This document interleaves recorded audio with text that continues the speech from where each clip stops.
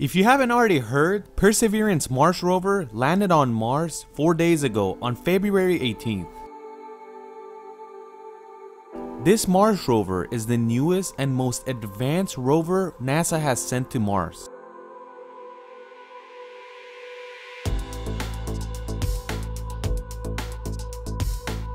First, you have to know that the first Mars rover was Sojourner, which got there in 1997.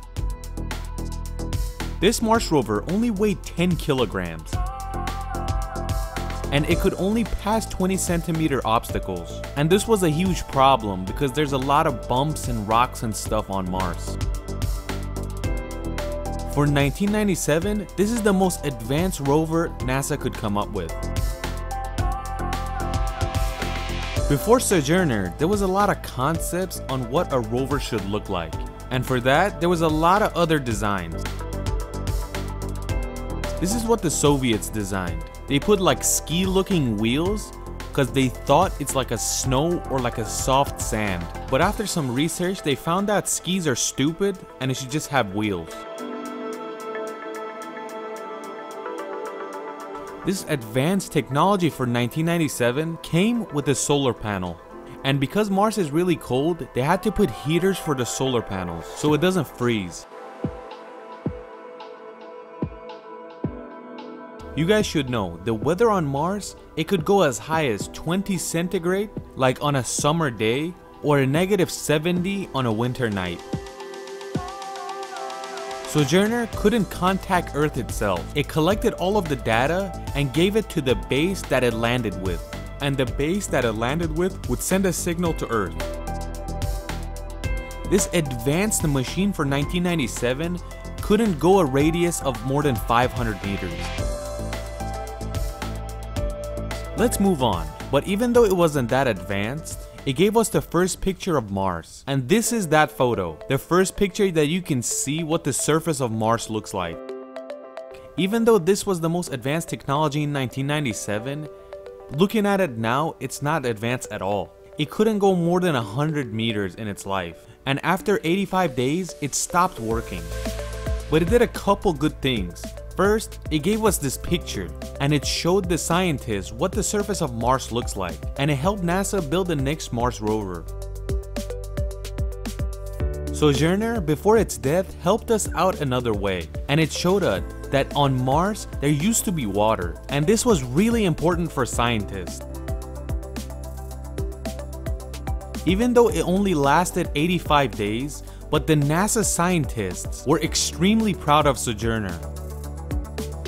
Let's fast forward 6 years later to 2003. NASA was designing some new rovers for Mars, and these two were it, Spirit and Opportunity. These two, with 1 month apart, were sent to space. And in 2004, they successfully landed on Mars. Even though these two Mars rovers had a 6-year difference with Sojourner, but their technology was light years ahead. First, the weight was a lot heavier, so it went from Sojourner, which weighed 10 kilograms, to Opportunity, which weighed 185 kilograms. And NASA only used the most advanced tools, so for 2003 equipment, it was the best of the best. These rovers would go and explore rocks and take samples and test what it's made out of. And it even had a magnetic arm to see if there's any magnetic particles on Mars.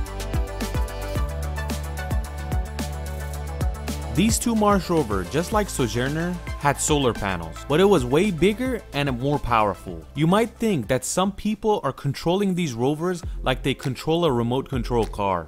But you have to know that that's not how it works. These rovers are pre-programmed on what to do that day. Like in the morning, the NASA workers give the rovers a schedule. Like for example, they tell the rover go 20 meters north, take a sample and examine it. And the rover spends the day doing that. And you have to know that controlling a rover from Earth is kind of impossible because each message from Earth to Mars could take up to 20 minutes, and it also takes 20 minutes from Mars to get back to Earth. So that 40-minute delay doesn't let you control the rover properly, so the programming is a way better option.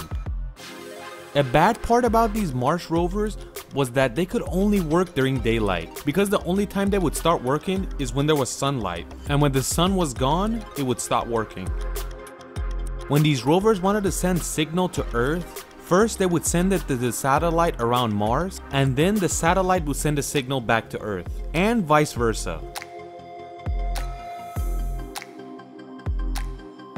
When they were building and designing these rovers, they estimated that these rovers would work for 90 days and give us plenty of information about Mars. And after 90 days, they most likely will die and not work. But these rovers lasted way longer than 90 days, and they worked for 15 years. And at the end, in 2019, they stopped somewhere on Mars and died. And since they only planned 90 days for these rovers, NASA had already sent another rover, and that was Curiosity, which landed on Mars on 2012, so 7 years before Opportunity and Spirit died. Curiosity, next to the predecessors, is like a giant. It weighs 899 kilograms. For landing this thing on Mars, they had to use the most advanced landing system they've ever used. And because it weighed so much, they had to use a giant parachute. And at the end, a jetpack had to lower it slowly onto the surface. The jetpack would slowly lower to the surface, and using cables, it would drop the rover extremely carefully onto the surface. The biggest advantage Curiosity had over the other two rovers was that it didn't have solar panels, and the energy came from a generator. And what is the fuel to this generator? Plutonium-238. Plutonium is an atomic fuel, which you could pretty much say that it's not gonna run out anytime soon. They also use Plutonium-238 in atom bombs. And this form of fuel helped Curiosity so it could work day and night.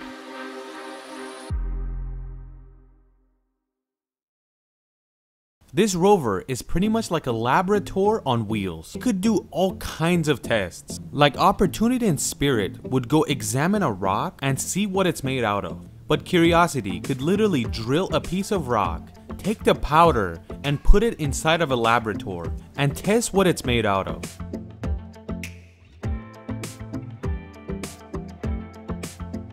After 9 years, Curiosity is still active on the surface of Mars. Curiosity is planned to work for 14 years, but the scientists say it might last longer than 14. The only big issue this rover has are the wheels, which are falling apart. And the reason for that is there's a lot of sharp rocks on Mars, and Curiosity weighs a lot. And since NASA didn't want Curiosity to stay alone, Perseverance landed on Mars 4 days ago. This weighs a little bit more than Curiosity, and it's 1,025 kilograms. The technology of Perseverance is pretty much similar to Curiosity, but they fixed the main issues like the wheels and added more tools to it. But the point of sending this rover to Mars is that they want to see if there was life on Mars, and they want to see if there was ever life on Mars. And Perseverance also has another mission, and that is to test the atmosphere and the oxygen levels, because it wants to help humans be ready when they land on Mars.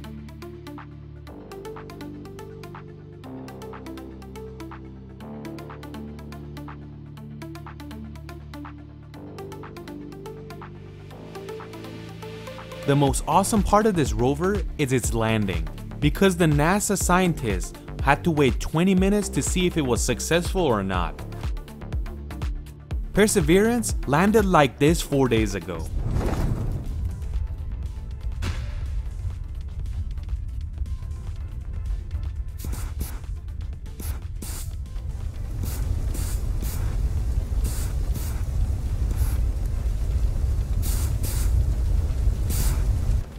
Since Curiosity's landing was so successful, they also used it on this.